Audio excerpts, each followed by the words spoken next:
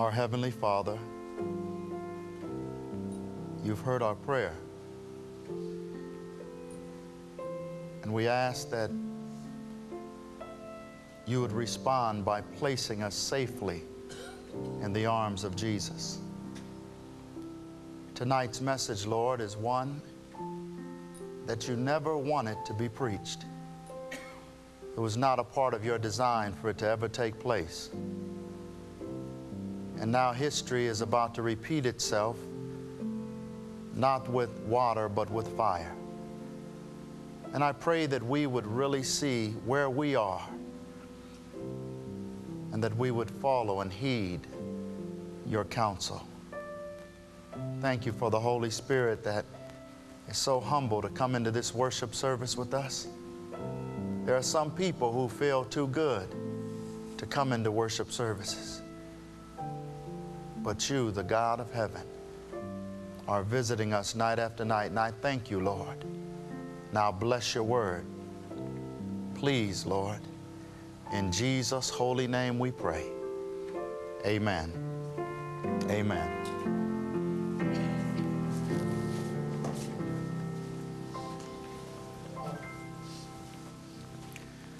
The Bible says in the book of Ecclesiastes, chapter 1,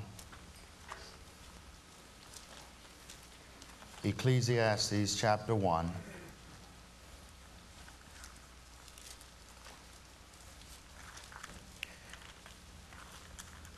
beginning with verse 9. Ecclesiastes 1, beginning with verse 9. The thing that hath been, it is that which shall be. And that which is done is that which shall be done. And there is no new thing under the sun. And that's a very important passage of Scripture, especially when it comes to the experience of those who live on this earth. God's children have always acted the exact same way ever since the fall of man. As a matter of fact, we read in Hosea, turn with me there, we read in Hosea chapter 7, the problem that Ephraim had. And we want to never become so confused that when we look in Scripture and we see a name like Ephraim, that we really believe that this applies to Ephraim. We serve a God that is so wise that he could have literally placed each one of our names in this Bible every time you open it. God is so powerful that when you open the Bible, everyone could own a Bible. They could print Ephraim, and every time you look at it, you could see your name there. And you should see your name there, because these words are given not because God wants to frighten us, but because God wants to save us. And brothers and sisters, it's interesting, the more I look at what took place with the antediluvians, those are the ones who lived before the flood, I see us repeating the same thing today. Notice what the Bible says in Hosea 7. Remember, there's no new thing under the sun. We're doing the same thing that they have done. Notice what it says about Ephraim, beginning with verse 8. It says, Ephraim, he hath mixed himself among the people. Ephraim is a cake not turned. Strangers have devoured his strength, and he knoweth it not. Yea, gray hairs are here and there upon him, yet he knoweth it not. In other words, he started mixing with people who were not spiritual. And it's dangerous to be around people that are not headed in the same direction as you are unless you're trying to be a vessel to teach them about God. You cannot have fellowship with the world. It's impossible. And it's disturbing to me, brothers and sisters, when I see so many worldly people who don't claim, who claim Christianity, but blatantly make millions of dollars off worldly entities, and yet they're satisfied and comfortable about people who claim to be Christians, especially in the music industry. In the music industry, we see everyone claiming to be Christians. I see stars who sing about the most vile things, and the minute they get a reward, they get up on stage and say, I want to praise God for what He has allowed me to do. God didn't allow them to do that. but they feel comfortable because the Christian world loves them. The Christian world is supporting them, and so many people are saying, it's okay, you can do it. I remember finding that a good friend of mine in Los Angeles, who I hadn't seen in years, years, since maybe the 4th grade, I found out that he owned a nightclub, a very popular nightclub. And I saw his brother one night, and I thought it was him. And I followed him till he pulled over. And he said, oh, no, he owns this nightclub now. I said, you mean this nightclub? He said, yes, it's a very popular nightclub in Los Angeles. I said, is he there now? He said, yes. I said, let me go see him. I was a minister. I wanted to go witness to him. And I went and I told him, and immediately he said, let him in. And I went in, and I sat down, and he came. And after we embraced, and I said, man, I told him what I was doing. He said, great, I'm a Christian too. I said, well, why do you own this if you're a Christian? He said, well, I've talked to my preacher about it, and my pastor said that God understands, because this is the way I'm making my living right now, but if I continue to be faithful, that God will bless me to do something different later. I said, your minister has lied to you. God does not understand. God expects you to shut this place down, not even to sell it to anybody, to influence someone else in the darkness of Satan's ability to hold on to and embrace lives. But people are believing that we can ride both sides of the fence, and God in His mercy is constantly trying to pull us back to Him. Notice what the Bible says in Psalm 81. In Psalm 81, God never wanted to destroy His people. He is not excited over destroying this earth. The earth is so corrupt. I was riding today with Mom Ford, and I said, isn't it interesting how it's so beautiful, and yet all this is death? And she said, yes, we look at the fall when leaves are falling off the trees, and we say, look at how beautiful it is. We even look at death and think it's beautiful. This earth has nothing appetizing on it to God except you. You're the only thing that He's interested in, and too often we are not interested in Him. And notice what it says in Psalm 81, beginning with verse 9. It says, there shall no strange God be in thee, neither shalt thou worship any strange God. I am the Lord thy God, which brought thee out of the land of Egypt. Open thy mouth wide, and I will fill it. You don't have to try to fill your life with a bunch of emptiness. God says, listen, if you wait on me, I'll fill it, and it won't be a void. And when God fills you, brothers and sisters, it's complete. It's a peace that comes with it. Notice what He goes on to say, but my people, what? Would not hearken to my voice, and Israel would none of me. So I gave them up unto their own hearts, lust, and they walked in their own counsels. You see, God pleads and pleads and pleads with man, and when man refuses to follow, then God reluctantly gives you up. It's because God sees that there's nothing that heaven can do to get your attention. So when we look in Genesis and we talk about the 7 reasons why, 6 plus 1, why the antediluvians didn't get on board the ark, what you're going to see is man outwitting God. Man becoming so intelligent that the God of heaven cannot orchestrate anything else to save him. And just like Ephraim started mixing with the people, when the antediluvians started mixing with the world, that's when God said, I must destroy them. Turn with me to Genesis and notice what the Bible says. In Genesis chapter 6, notice what the Bible says. It's interesting, but we take very lightly the Word of God. If we would simply ask God to guide us by this book, we would have a lot less problems in life, brothers and sisters. Notice what the Bible says in Genesis chapter 6, beginning with verse 1. And if you're there, let me hear you say amen. Amen. And it came to pass when men began to multiply on the face of the earth, and the daughters were born unto them, that the sons of God saw the daughters of men, that they were fair. And they took them wives of all which they chose. And the Lord said, my spirit shall not always strive with man, for that he also is flesh. Yet his days shall be 120 years. There were giants in the earth in those days, and also after that, when the sons of God came in unto the daughters of men, and they bare children to them, the same became mighty men, which were of old, men of renown. And God saw that the wickedness of man was great in the earth, and that every imagination of the thoughts of his heart was only evil continually, and it repented the Lord that he had made man on the earth. and it grieved him at his heart. And the Lord said, I will destroy man, whom I have created from the face of the earth, both man and beast, and the creeping thing, and the fowls of the air, for it repenteth me that I have made man. But Noah found grace in the eyes of the Lord. And we need to praise God today for Christians. If it were not for people praying, this world would self-destruct. Because of the lives of a few people, many are being able to be blessed. Noah, one man, God looked at Noah, and Noah found grace. Grace did not come in the New Testament, brothers and sisters. There has always been grace. There was grace put in place immediately when Adam bit the fruit. Jesus shielded Adam from being destroyed. He said, listen, wait a minute, I'll take his place. Or Adam would have been destroyed instantly, brothers and sisters.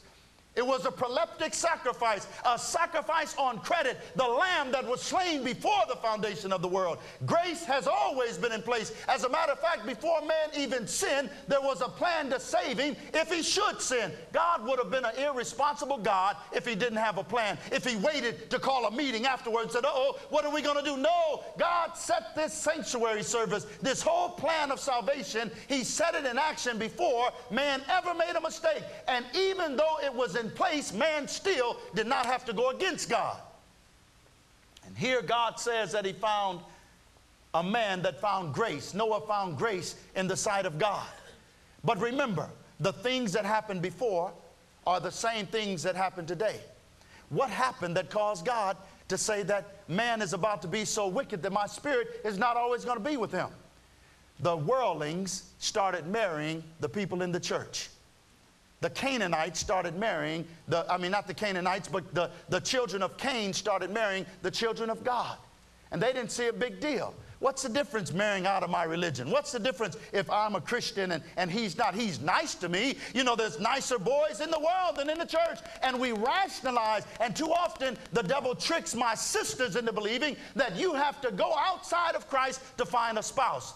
One of the reasons why many women don't have men today is because God, if he gave you that man, you would put him before God. And God doesn't want you to worship someone above him. But many people believe that when God said that the sons of God and the daughters of men, when they got together, they say that it was angels that came together with humans. No, brothers and sisters. Angels are not interested in having intimate sexual affairs with humans. When God said the sons of men, he was talking about his children. As a matter of fact, go with me to the book of Exodus. And notice, let me clarify that point, because there are many churches, Exodus chapter 4, there are many churches that believe that when God said that the sons of men came together the sons of God came with the daughters of men, that they believe that angels had intimate relationships with humans. And this is why there were giants in the land. No, brothers and sisters, they were giants in intellect. Man was much taller than us then. Notice what the Bible says when it refers to the sons of man. Angels aren't interested in doing what we do. Now, demonic forces do get involved, and they place all types of corrupt things and vile things in our minds. And you know, young people, one of the biggest tricks that the devil is getting people to do now, some people will look down on homosexuality because it is an abomination before God. There's no way we can excuse it. I was born like that. Well, if you were born genetically inclined to want a man, all you have to do is call on the same God of heaven, and he'll change those genetics. Amen. Maybe your grandfather was gay, and maybe your father was, and maybe your great-grandfather was, and nobody knew about it. And all of a sudden you come with those tendencies. Yes, I believe that genes are transferred, but God has the power to give you victory over cultivated as well as hereditary tendencies. Amen. He has the power to give us victory over everything, brothers and sisters. So we look at two men together and we say, oh, how horrible, and it is horrible. We look at two women together and we say, oh, how horrible, and it is horrible. We look at a man and a woman together that aren't married, and it is horrible. But what about the great sin of masturbation? The Lord told me to say this. Let me tell you something. There are magazines on racks that are not labeled X-rated, and millions of children are engaging, and people are being told that, telling our little kids that it's healthy in the world. Some say, oh, how can he talk about this? You better talk about it to your children, because demons are having your children fondling and playing and getting caught up in what we term as self-abuse.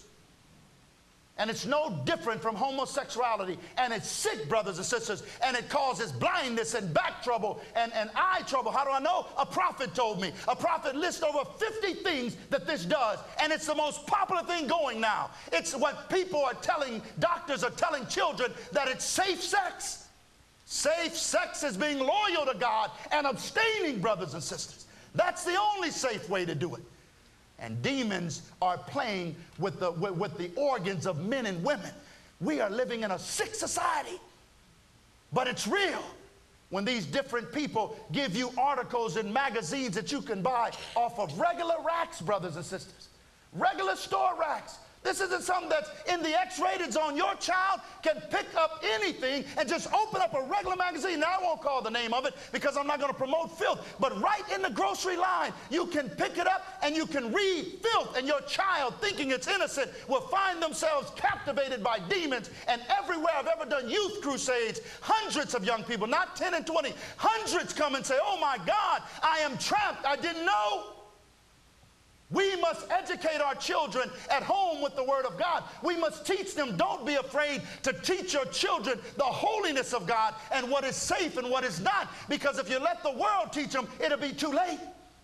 They'll teach them lies, brothers and sisters. But angels are not involved. Demonic forces will get you to do things that are horrible in the sight of God. Amen. Notice what the Bible says in Exodus chapter 4. Exodus 4, beginning with verse 22, the Bible says, and thou shalt say unto Pharaoh, thus saith the Lord, Israel is who? My son, even my firstborn. And I say unto thee, let my son go, that he may serve me. And if thou refuse to let him go, behold, I will slay thy son, even thy firstborn. So when the Bible talks about the sons of God, he's talking about the children of God. As a matter of fact, go with me to the book of Romans, chapter 8. Brothers and sisters, we're living in a sick world. And you can't be a son of God and a son of the world at the same time. We have to choose right now, this day, who we will serve. And we have to continue to make the choice, brothers and sisters. We can't choose today and say, oh, I'm saved today and I'll be saved forever. One night I need to touch on that subject. Some people think that all you have to do is give your heart to God and then live as you want to live. There are many texts in the Bible that dispute this thought. The devil wants you to believe that. The Bible says in Romans chapter 8, Romans, what chapter are we in? Romans chapter 8, beginning with verse 14. For as many as are led by the Spirit of God, they are what? The sons of God. So when God says the sons of God, he's talking about those who are living for them, those who have given him his heart. As a matter of fact, notice what the Bible says about angels in Matthew chapter 22. Angels aren't thinking the way we think. Angels aren't trying to fondle with people. That's the devil degrading the holiness of angelic beings. Notice what the Bible says in Matthew chapter 22. Matthew chapter 22, and if you're there, let me hear you say amen. Amen. Matthew chapter 22, Heavenly Father, I beg you to open every mind, every heart to the assaults of the enemy so that we will know which way to go. We need your Holy Spirit tonight. We need your Spirit to move in such a way that we can become so engulfed in the victory of Jesus so that we do not ever turn back or desire the things of this world. Change our carnal hearts and minds. In Jesus' name we pray, amen. Amen. This thing is serious, brothers and sisters. Sometimes as I'm speaking, the thought will come, somebody saying no for the final time to God. Every single night, somebody has said no today. Somebody has gone too far. Probation is closing on this world, and it's closing on individuals, and every single moment God is appealing. Do you know that every single moment there's a war for our thoughts? Never is there a time that the devil is taking a break, nor is God taking a break. But too often we frustrate heaven. Angels leave earth, and they look back weeping, saying, don't they want to go home? Don't they want to go home? Why do they want this earth? Nothing in this world, when we look at it, will last. Nothing, brothers and sisters. I don't care how good these cameras are. In a year from now, they won't be any good anymore. They'll need to update them. The things of this world get old.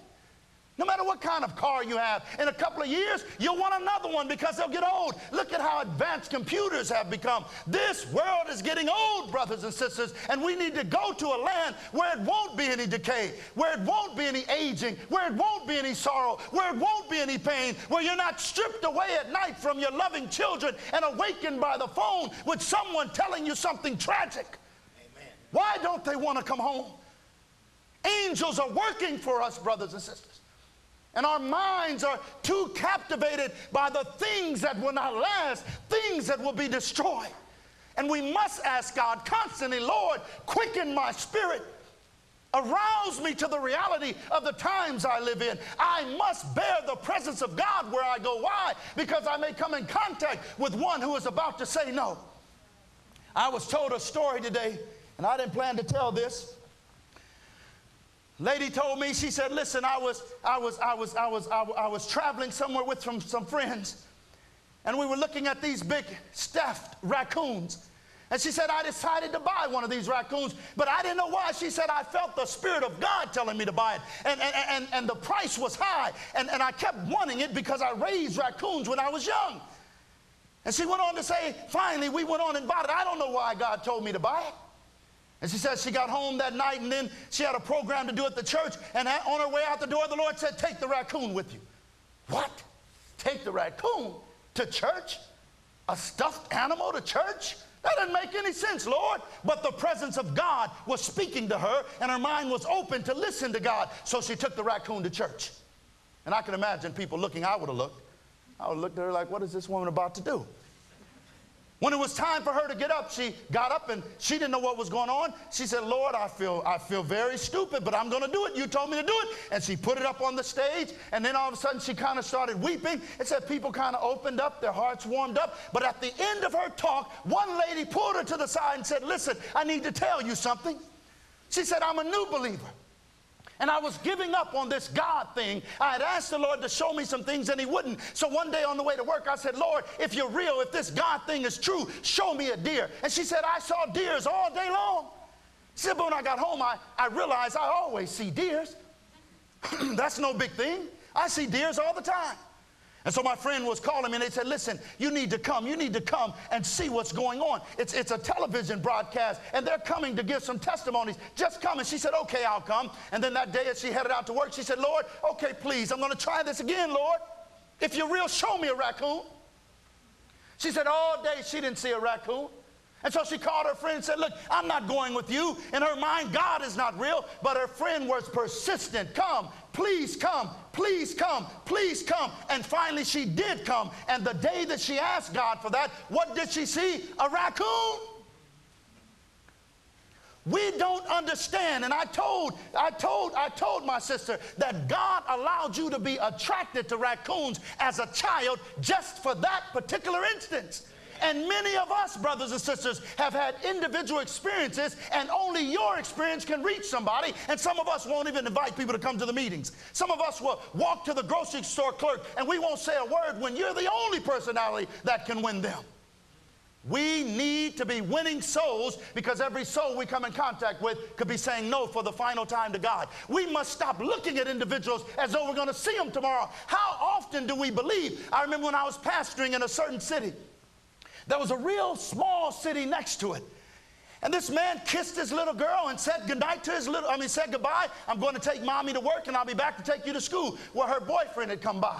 And she was trying to break it off with this boy, but he was a very persistent little boy. And he kept forcing himself, and the father came back to pick her up and found the boy trying to bother this little girl of his. And in a rage, he started attacking this boy. And he turned around and shot the father dead. Put the girl in the trunk, started driving around the city, parked her in a barn, went home and ate a sandwich. This is sickening.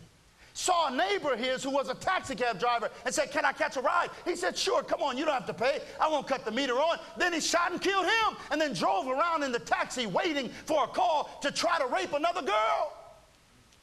We don't know when it's the last time that we'll see an individual, brothers and sisters. We say goodbye to our children as though tomorrow is promised, as though they're coming home. We leave our homes as though we're coming back. Just because this crusade is planned to go a certain distance doesn't mean I'll be around to preach it. We can't take that for granted. God doesn't need me. God can use anybody more effectively that he chooses, brothers and sisters. And we need to wake up that you are actually engaging in the presence of people who are saying no for the final time to God. No for the final time to God. Let me finish on so we could finish up here. Notice what the Bible says about angels. Matthew 22, beginning with verse 30, beginning with verse 28, the Bible says, therefore in the resurrection, whose wife shall she be of the seven? For they all had her. Jesus answered and said unto them, ye do err, not knowing the scriptures, nor the power of God. For in the resurrection they neither marry, nor are given in marriage, but are as the angels of God in what? In heaven. The angels of God in heaven. There's no marriage. There's no giving in marriage. Angels aren't thinking of this. As a matter of fact, brothers and sisters, God gave firm, strong warnings to his people against intermarrying. And young people, I'm telling you right now, and older people, if you are involved in a relationship with someone that does not believe the word of God like you need to break that off. Can two walk together lest they be agreed, the Bible says. How can you, who have a certain belief system, want to marry somebody who believes totally different? Then the devil will cause them to be sweet now. But once you say, I do, those demons will arouse themselves into a warfare in your home that you never dreamed of. You could be miserable by yourself. Notice what the Bible says in Deuteronomy chapter 7. Deuteronomy, what chapter are we going to? 7. Chapter 7. Notice what the Bible says. And I'm telling you, young people, and I'm speaking to the older people too, you need to really stop this intermarrying. If a man doesn't love God, he can never love you. If a man doesn't love the one who allows him to get up in the morning and breathe, how can he ever love you? You can't match what God does for him. Notice what the Bible says in Deuteronomy 7, beginning with verse 3. The Bible says in Deuteronomy 7, beginning with verse 3, neither shalt thou make marriages with them. Thy daughters thou shalt not give unto his son, nor his daughter nor his daughter shalt thou take unto thy son. For they will what? For they will turn away thy son from following me, that they may serve other gods. So will the anger of the Lord be kindled against you and destroy thee suddenly. God says, listen, if you do this, they're going to turn you away. How many marriages, if they were able to witness tonight, would stand up and say, young people, I really believe that I could change him. I really believed I could change her. It doesn't happen. It does not happen at all. And Sunday night when we deal with family night, you need to bring all your family members. If your home is hurting, you're going to see Bible principles and Bible truths that's going to help the worst marriage. And it's going to enhance the marriages that are good. And those who are single, you're going to see from the Bible how you should start looking for a mate and what true courtship really is. We need to know from God's word, because let me tell you something, the world is perverting it, and it's giving you a glamorized vision of what is not true. Let me give you one more text about this mixed marriage. Go with me to the book of Nehemiah. Nehemiah chapter 13. Notice what the Bible says in Nehemiah chapter 13. Brothers and sisters, it's a dangerous thing, but the devil is accomplishing the same thing that he accomplished in days of old. Remember, there's nothing new under the sun. You see, if he can get us to mix marriages, and he can get us caught up marrying people in the world, our children are the ones that will really bring in the apostasy. You see, how can I leave my children with an unconverted grandparent? And the grandparent wants to see their grandchildren, but the grandparent doesn't think as serious as I do about showing certain television programs. She thinks that some cartoons are just cute cartoons, and oh, come on, they're a little too strict. So they agree with you when you're there, but then they say, look, Daddy's a little too strict. Here, have a little ice cream. It won't really hurt you. Ham isn't that bad for you, and you may be raising your child to be a vegetarian. Or you may be raising your child with certain principles, but they don't believe like you, and they think that your worship is fanatical. And this is what happened before. Notice what it says in Nehemiah chapter 13. Nehemiah chapter 13, beginning with verse 23. Notice what happened when Ezra and Nehemiah wanted to go and rebuild and restore the principles of God amongst the Jews. In those days also saw I Jews that had married wives of Ashdod and Ammon and of Moab, and their children spake half in the speech of Ashdod, and could not speak in the Jews' language, but according to the language of each people. And I contended with them, and cursed them, and smote certain of them, and plucked off their hair, and made them swear by God, saying, Ye shall not give your daughters unto their sons, nor take their daughters unto your sons, or for yourselves. Did not Solomon, king of Israel, sin by these things? Yet among many nations was there no king like him, who was beloved of his God, and God made him king over all Israel. Nevertheless, even him did outlandish women cause to sin. So here God says, listen, we need to be careful. Why? Can you imagine going to preach the word of God and your children don't understand it anymore? One of the most frustrating things in the world is to stand up and speak a certain way, and all the people who should know what you're talking about, they don't know what you're talking about anymore. They think it's fanaticism, when these are the historic teachings of God's church. And we say, oh, that's too hard. Where did this come from? Because we have married and we're speaking half in the speech of Ashdod. We don't know what we believe anymore. And let me tell you one of the greatest things that affects these men. That is when we start studying the books from infidel authors. When we start calling people scholars who can't even count what day is the seventh day of the week. And we say, oh, they're scholars, but they don't believe the word of God. They believe in their own ways. And we start listening and reading, and what we're really doing is drinking what the Bible calls wine of Babylon. And you think that you could siphon through the wine because some of it isn't too strong. But before you know it, you become intoxicated and you become a bartender thinking you're preaching the truth when you're preaching error in God's remnant church. And we become so absorbed with error that we don't even know the truth anymore. This is what happened in the days of Noah. They started mixed marriage. And then all of a sudden they didn't know the principles of God anymore. They started rejecting the principles of God. And it came to the point where God said to Noah, and it was a hard thing. God said, Noah, my spirit's not always going to be with flesh. I want you to build an ark.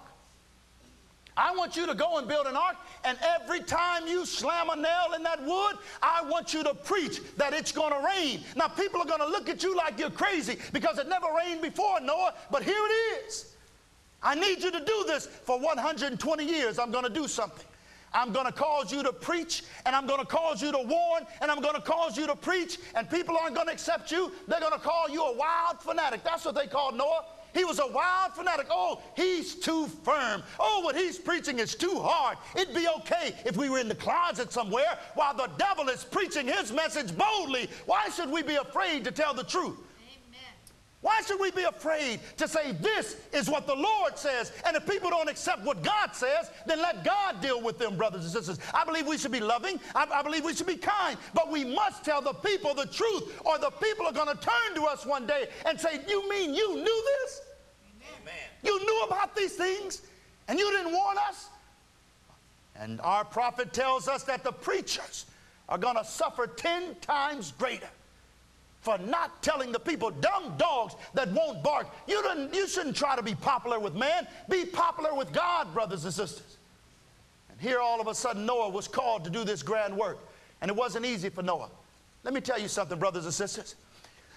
When you get home, you read Genesis chapter 5, verse 30. This will tell you why it wasn't easy for Noah. Noah had brothers. Noah had sisters. And if the times are anything like today, there was very much possible that Noah's mother was alive when the flood came. But she wasn't on board. It said Lamech had sons and daughters after Noah. He had brothers and he had sisters. And this is why, brothers and sisters, you need to ask God to put in your mind the reality of who your real family is. Because some of you won't get on board the ark because mama didn't get on board. How many of Noah's brothers and sisters were convicted by the preaching and wanted to get on, but they said, Mama has taught me from a child. Mama's a godly woman. She's not getting on. It wasn't easy for Noah.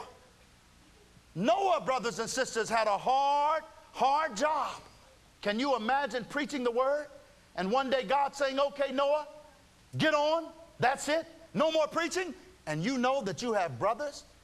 Don't think that he was not touched by feelings, that he was not human.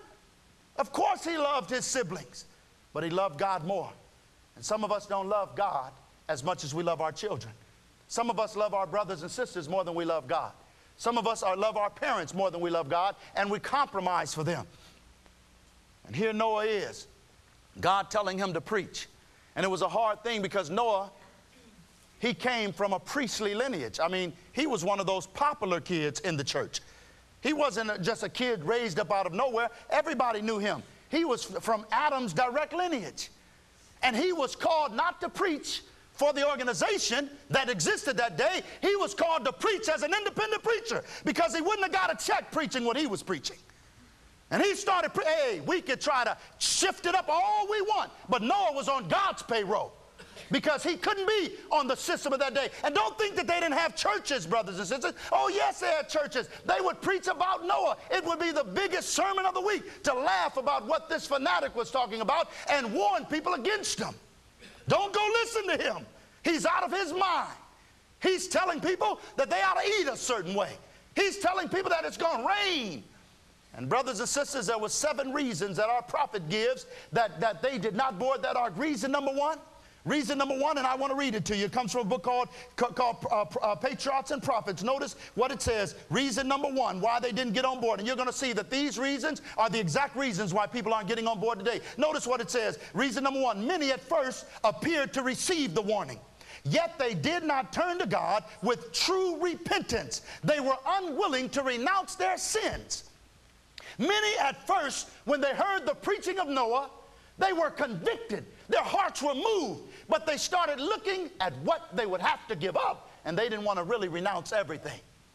They were the type of Christian that would start saying things like, you mean to tell me God would cause me to be lost over wearing a little? Amen. You mean to tell me God is so caught up in a day that we worship on? You mean to tell, come on. And it was little, God is caught up in a beat. Come on. What kind? They would rationalize that the little sins that they were doing. But I want to say something right now. There's no such thing as a little sin. The wages of sin, singular, is death, brothers and sisters. The wages of sin, singular. Lot, don't turn back. Tell your wife not to look back. And when she went to look back, she turned into a pillar of salt, brothers and sisters. You think God is not serious? They were unwilling to renounce their sin. Reason number 2, notice what it says. Some were deeply convicted. I mean, deeply moved, and would have heeded the words of warning, but there were so many to jest and ridicule that they partook of the same spirit and resisted the invitations of mercy and were soon among the boldest of the scoffers. In other words, they were deeply, deeply convicted, and their hearts were moved to get on, but they were afraid of what people would say. People would ridicule them. They would talk about them, and they wanted to be liked. So rather than joining God, they would kind of laugh it off. You know how someone comes to you, and you know someone is living right for God, but they're strange because everybody else isn't? But you know this person is living for God. And somebody comes to you and they tell a joke on him, and rather than you firmly saying, you know what, we ought to be careful because that person's serious about God and we should pray for him, we kind of take the same spirit and laugh because we're ashamed. We're ashamed of ridicule, and then we take on the same spirit, brothers and sisters, and that's what they did. When people would ridicule Noah, they were ashamed to stand up and say, wait a minute, my heart burned when Noah preached. That was not the spirit of the devil. That was the spirit of God when Noah preached. And they took on the same spirit. And notice what it goes on to say about those people. For none are so reckless and go to such lengths in sin as do those who have once had light but have resisted the convicting spirit of God. If you want to find somebody who is deadly, you find somebody who once believed. You go find somebody who was once convicted by the power of God. You go find somebody who used to be on fire, but now all of a sudden they backslidden. They will turn Scripture around and mix it up to convince you that they were actually being deceived. I have seen people change their whole lives. I've seen families change, children change, and I've gone back a couple of years later, and they're the most boldest people against what they once believed because they were afraid of people ridiculing them. Reason number 3, they got caught up in believing that God was too loving. You ever hear that today? Oh, we serve a loving, God's character. God loves us so much. That's contrary to the character of God to destroy this world. Look at all the beauty in this world. God loves us. And look at Noah building that big old massive ark. God would never destroy us. Brothers and sisters, let me tell you something. God loves you so much that he will destroy you. It will be worse for you to live forever in the hands of Satan than to burn temporarily because of your sins. It is not contrary to the character of God. He doesn't want to do it. He gets no joy out of it. The Bible calls it a strange act, but God will do it. Don't you ever believe that God is so loving? Oh, he just would never do it. That's what people want to believe. But remember, the law and justice, they're equal. They balance the scale. God loves truth as much as he loves people. And he is not going to alter truth for anybody. He can't do it, brothers and sisters. Have you ever looked and noticed what his son went through? You're talking about love. What manner of love? What did God do for us? You should every day contemplate what sin costs, and then you wouldn't rationalize in your mind what God wouldn't do. But they said, oh, God is too loving. And then the next reason was, they said, look at nature. Nature will not allow this to take place. They got caught up in believing that nature was more powerful than the God of nature. And you have to understand, it had never rained. It's not like us when we say that the earth is going to be consumed with a ball of fire. We can somehow see it because we've seen fire. We felt fire. We know what the destructive power of fire. But they had never seen rain. They had never seen it before. And you have to understand, they're looking at this big, massive piece of boat going up. And these are intelligent people. These weren't cavemen walking around looking at the boat, and I didn't know they had Carnival cruise ships. Can you imagine if you live for 900 years, how beautiful you can build a boat? If you live for 900 years, how you could perfect your talent? These were wise people. They weren't ignorant at all, and that's why that boat looked so odd. You think about it, Sister E.T., how you would play. 900 years, you're playing the piano. 900 years. 900 years. How good would you be? You'd be backwards with your toes, and that piano would be glorifying God with your elbows. 900 years. And we want to make them think that they were ignorant? No, brothers and sisters. And by the way, while I'm on that note, did you know that Noah's boys were 100 years old when they got on board the ark, which means no one got on board the ark except 2 adults and 6 children? Because man lived to be 900. So at 100 years old, he was a youth.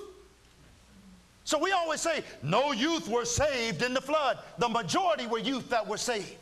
At 100 years old back then, they were stepping out going to the youth Bible study. Amen. Amen. Brothers and sisters, I want to tell you something. God is not bound by nature. Nature is bound by the God of heaven. I have seen with my own eyes tornadoes coming and the hand of God stop it. I was in Huntsville, Alabama one time, and I was in my car riding. All of a sudden on the radio, it said, anyone in cars, pull over. Get out. Find shelter. A tornado is coming. And all of a sudden I started to pull over, and I heard the voice of God say, you put your foot on that pedal and keep going. And I said, uh-oh, is this guy? And I put my foot on that pedal.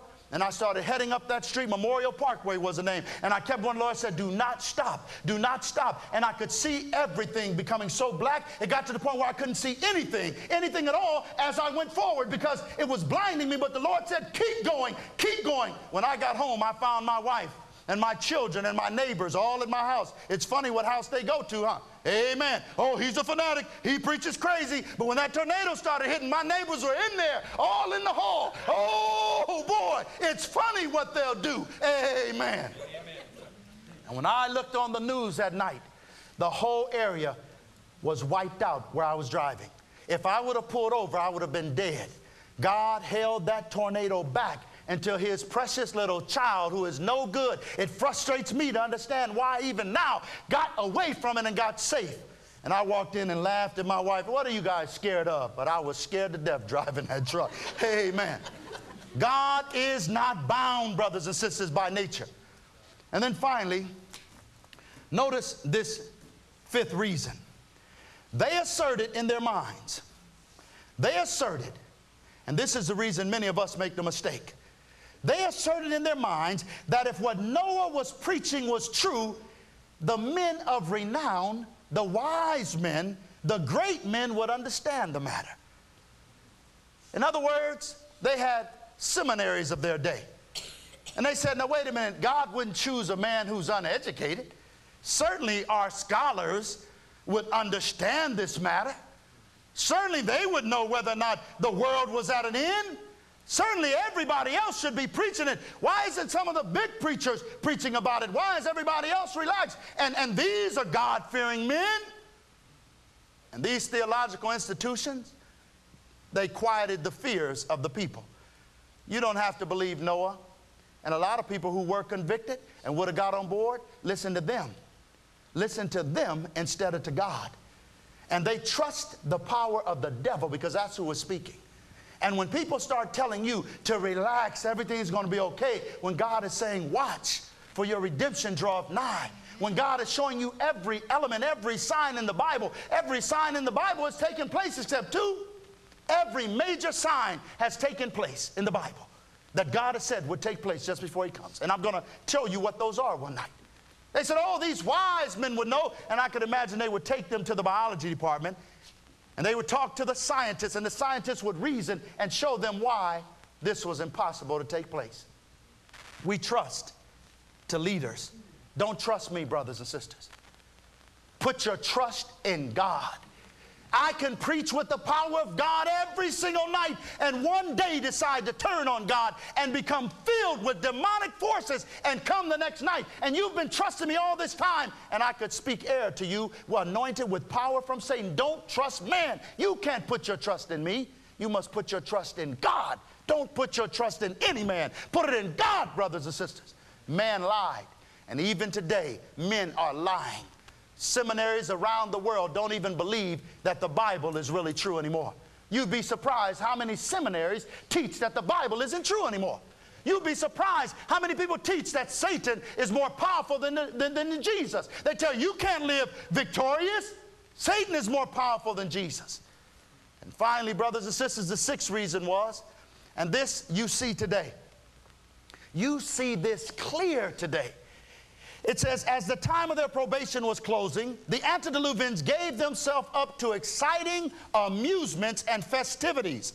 Those who possessed influence and power were bent on keeping the minds of the people engrossed with mirth and pleasure, lest they should be impressed by the last solemn warning. They said, let's get the young people to just have a good time. Let's keep everybody excited. Let's get them to jumping around. Let's have a false excitement. And that's what's happening today. We want our kids and we want everything to be a happy time. And we find ourselves engaging in things that take our mind off of God. We find ourselves belittling what the gospel is. And this says this was the people of influence. These weren't the children asking for this. This was the people of influence giving it to them because they didn't believe Noah. So they wanted to keep their minds in another direction because they really could not support what they believed. Have you ever noticed what people normally say when they don't have any Bible evidence? And one of the things that has fascinated me throughout my ministry is how many people have so much to say but never have Bible or spirit of prophecy for it. They say, oh, but I feel and I think. But what are you doing? Nothing. What does your feelings have to do with anything? It's about what thus saith the Lord. It's not about what I feel and what I think, brothers and sisters. And many of us are so caught up in amusement. How many of us are so caught up so often in doing things that may not even be sinful in what they are, but the fact that it takes your mind way away from God makes it sinful. And so they were so caught up, brothers and sisters. They didn't want to renounce their sins because they loved the things of this world. They loved the things of this world. Number two, not only did they love the things of this world, they were afraid of what people would say. Are you afraid of what people think about you tonight? Are you living for the thoughts of people? Are you living because you're concerned with if you do what God says do? Well, this is what people were ashamed. And you could imagine with everybody else going to the church and everybody in the church, and you're out there on the side, on a hill, while somebody's putting a hammer up as an object lesson, where somebody sells their house, someone else sells their furniture. They sold everything they had. They gave up everything in order to get on board that ark. Everything. And so what does Christ say to us today?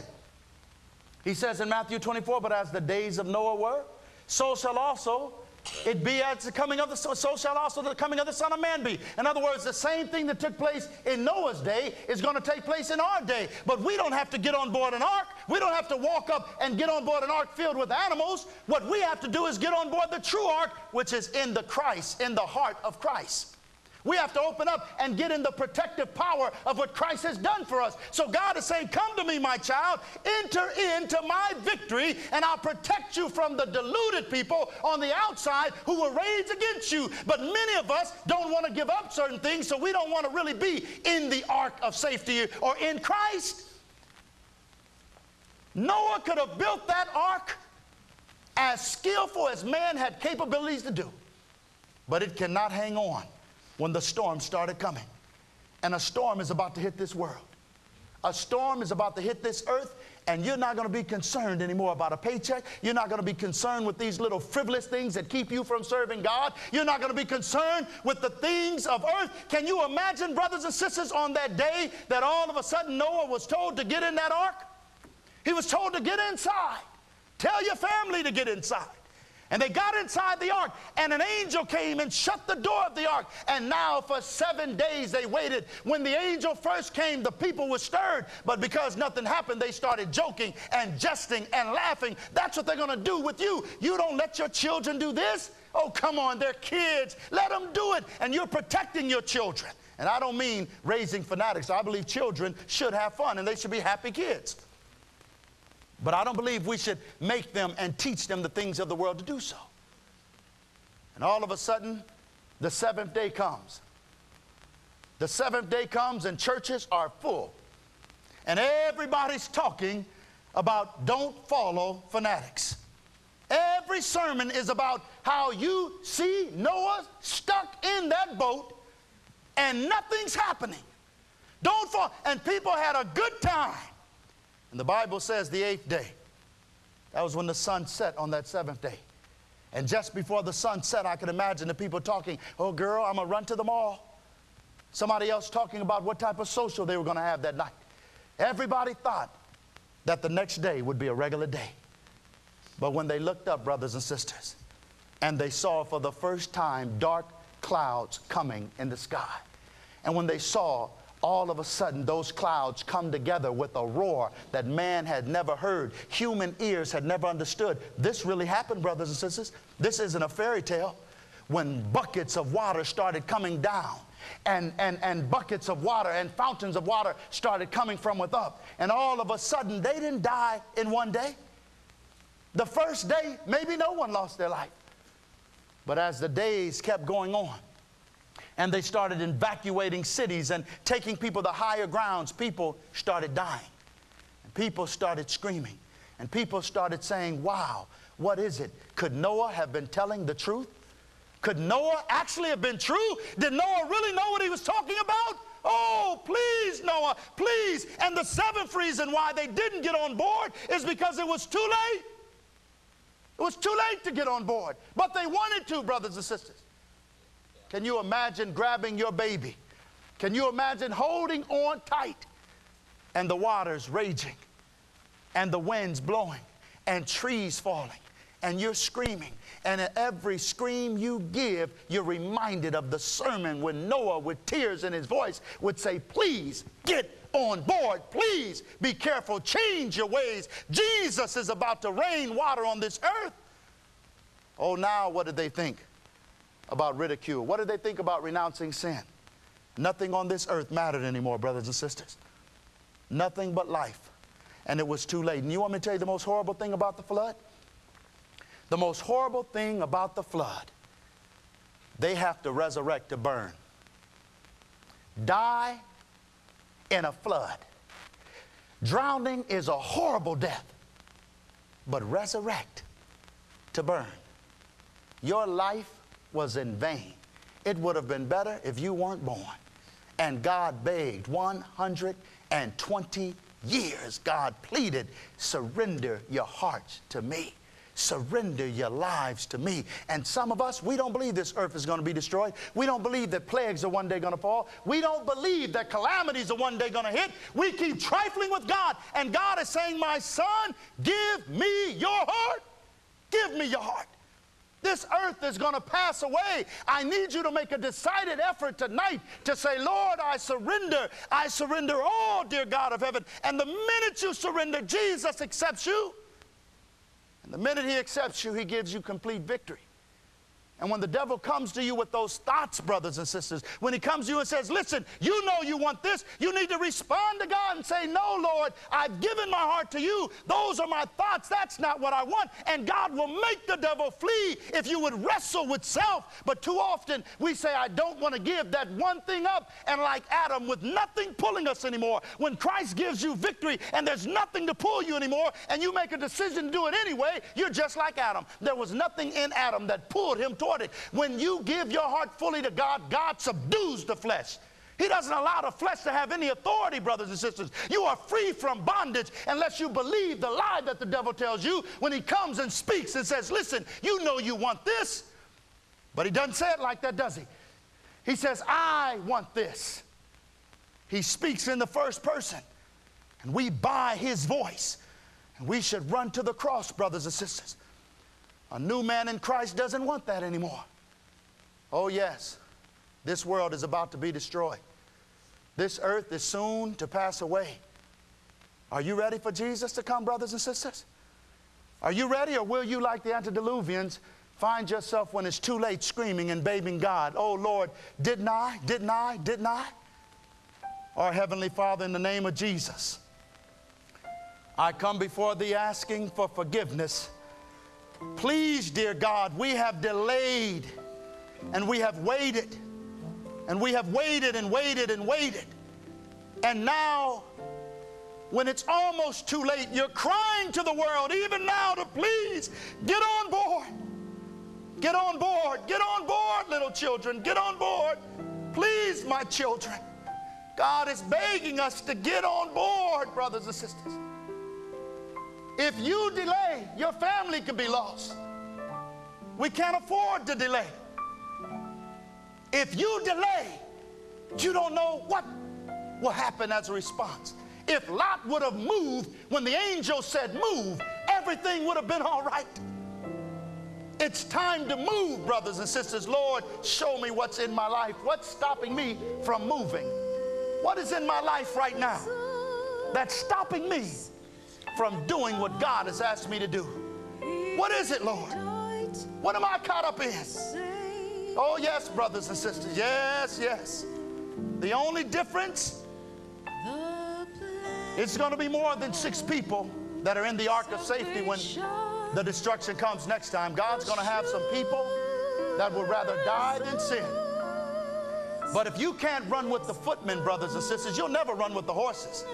If you're murmuring and complaining and you're looking to man for your strength, and you're caught up in what man can do for you, and you're worried about what people would think of you, and you're worried about, if you are worried about what man would think, you might as well worship man. God says, I want to free you tonight. I want you to love me more than you love your children, more than you love your husband, more than you love your mother, more than you love your father. Oh, Noah, how did his heart tear when he heard the water thumping upon the ark, and he thought of his mother who didn't get on.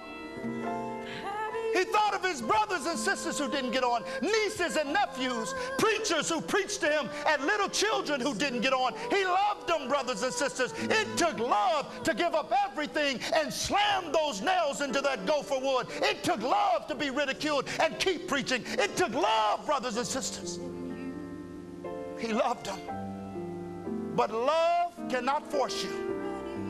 And your unbelief, their unbelief did not stop the rain from coming down. Their unbelief didn't do anything about the rain because they felt he was a fanatic. Oh no, their reasoning didn't help at all at that time. It was too late.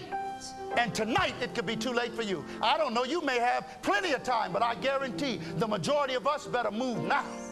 Jesus is about to come. Are you ready for Jesus to come? Do you want to surrender your heart afresh, anew tonight?